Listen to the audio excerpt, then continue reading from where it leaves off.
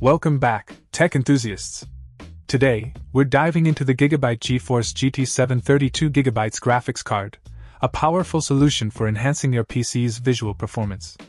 Powered by the NVIDIA GeForce GT 730 GPU, this card boasts impressive specs that make it a viable option for various computing needs. Let's start with the basics. The GT 730 offers a digital max resolution of 4096 by 2160, ensuring crystal clear visuals for your high-resolution displays.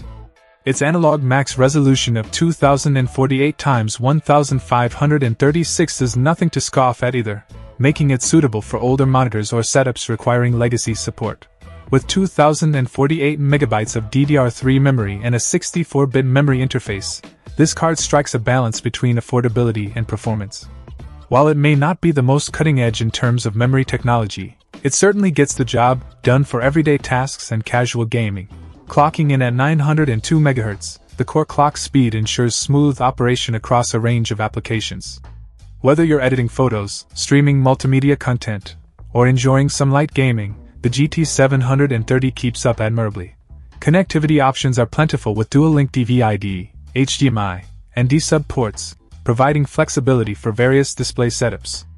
Additionally, the card supports a PCI Express 2.0 x8 bus interface, ensuring compatibility with a wide range of motherboards. One thing to note is the recommendation to avoid using unofficial software with this card.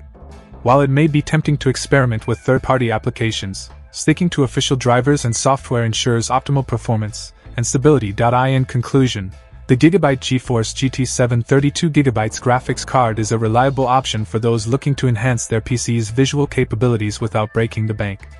With its solid performance, ample connectivity options, and NVIDIA pedigree, it's a worthy addition to any rig.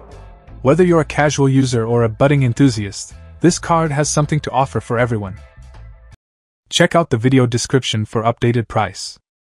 And thank you for watching this video.